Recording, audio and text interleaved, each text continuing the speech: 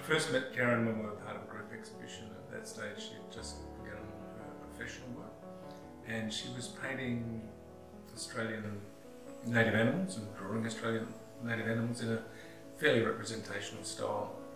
It wasn't long after that that she began her work on what I have come to call since industrial reductionist pop. But I really love that way of working, and I actually really loved her subject matter because, like quite a few artists in the past, she took the ordinary and the everyday and she made it special. She's taken landscapes that we might take for granted, so it could be a marine landscape, or it could be an industrial landscape, or it could be an urban landscape, and she's asking us to look at that with fresh eyes and in a way to look at it through her eyes. So you get a sense that when she's painting an animal portrait, she's not painting just any animal, but she's trying to look at the character of that particular animal.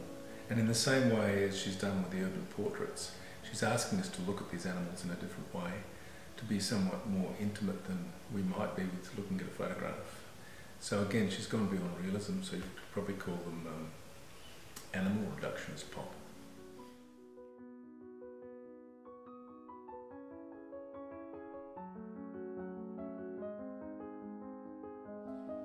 Many artists bring their opinion into their pieces, but Karen tends to look at the subject and really draw out maybe what those animals are thinking or how they're feeling and how they're exuding that onto the painting, calling out to the people that are actually looking at that piece.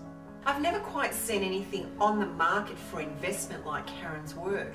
There's nothing more exciting than when you design a home that has an amazing entry, that you can complement that to put a piece of work in there that people stop there and are glued and fixated to that piece of work.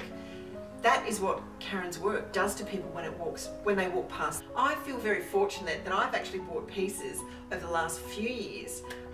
So my clients and myself personally have been able to benefit from having beautiful contemporary pieces in our offices as well as in my clients' homes that have already doubled in value.